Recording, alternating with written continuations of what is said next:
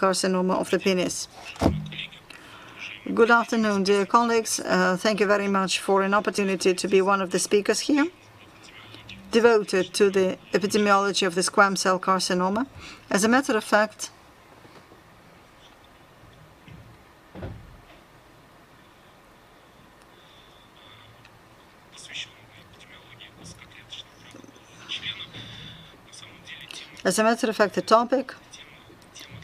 the topic for my presentation is rather complicated, because initially it was planned as a talk with great number of figures and comparisons between countries.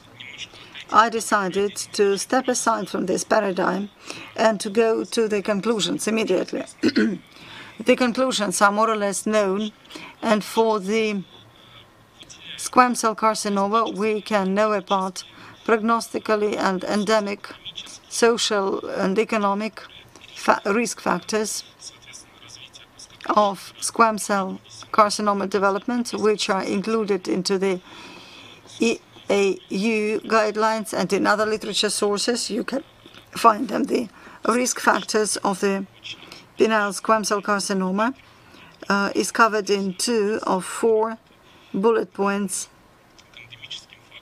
where the endemic factors include the North American countries, have smaller number of cases, when the cumulative share of disease is from 0.4 to 0.6% from all the oncological diseases. In the countries of America and Europe, it's higher.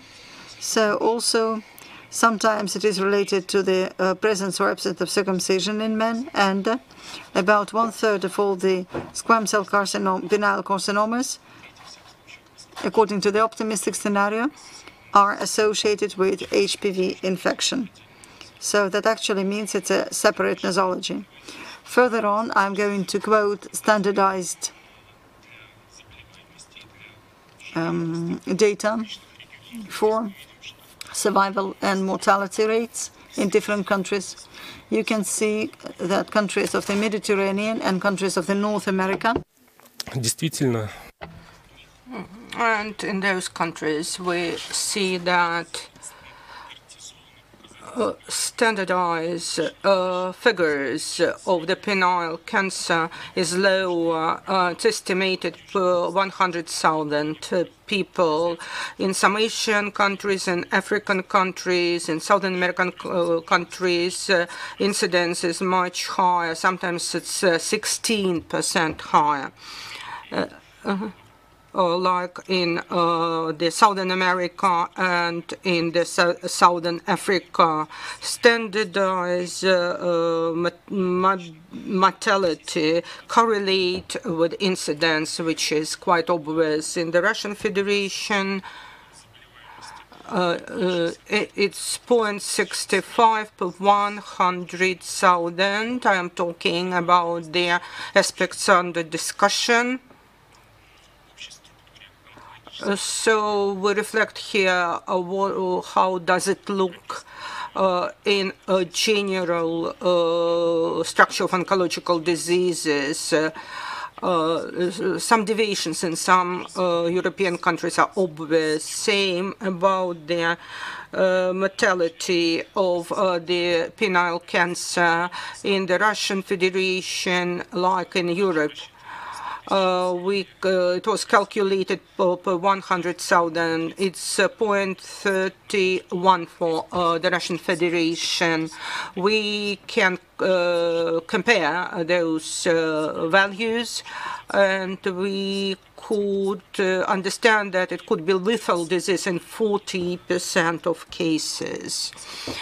And its prognostic value is very high here. There is an attempt to find endemic dependencies depending on regions, social, economical data regarding who is more vulnerable, married man or not, or circumcision or not, and that was we attempt to find dependency based on the development of countries, and penile cancer is their dependence. The data here were published by WHO. All countries are split into groups of high, mid, low potential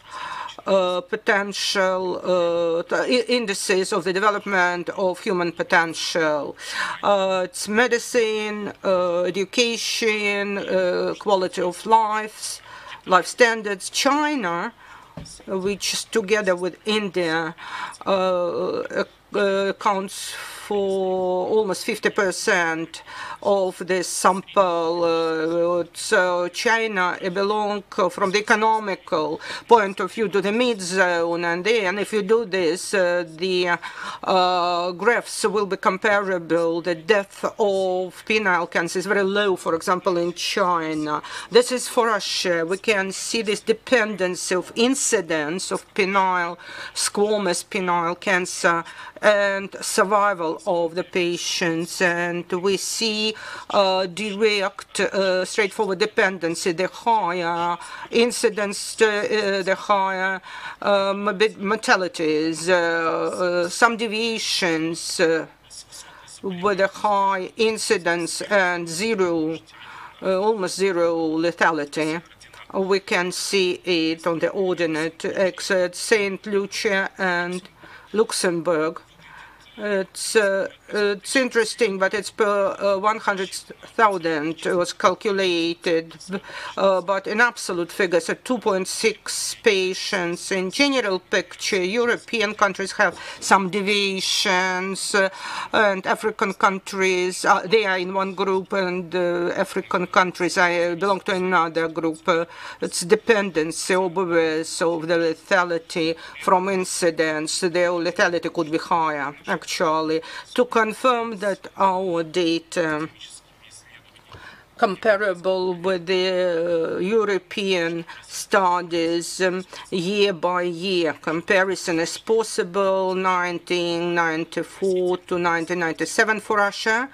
The lethality is comparable during those periods, and it correlated only with the stages. To which extent it was possible to judge about it with such with the samples that were available, the numbers of patients. It's quite a rare disease, less than 2% in the structure of oncological diseases. In population of only about men, it's much lower than 1%.